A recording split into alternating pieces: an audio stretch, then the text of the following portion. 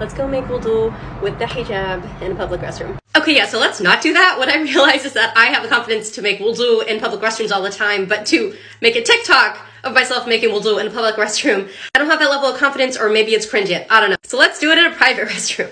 Basically, what you want to do when you are wearing hijab and you are going out and you're worried that for some reason, if you remove your hijab and the door is open, people are going to see you, for example.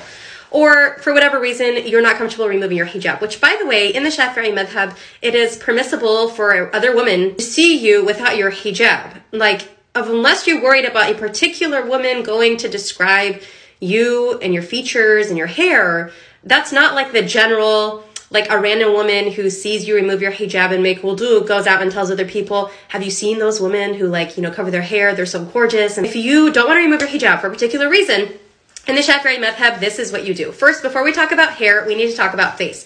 So obviously right now, as you can see, my hijab is covering even my face.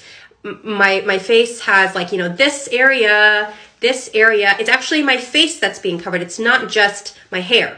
And so you need to wash all of that area as well when you're making wudu on your face. So you're going to want to take water and remove, you know, move this portion back, if that's how you wear your hijab, and make sure that the water washes all areas of your face. After you're done with your face, then, you know, continue to make wudu. When you get to the hair part, this is what you do. Once you've done the face, do the rest of the wudu, and then you're going to get to the hijab portion.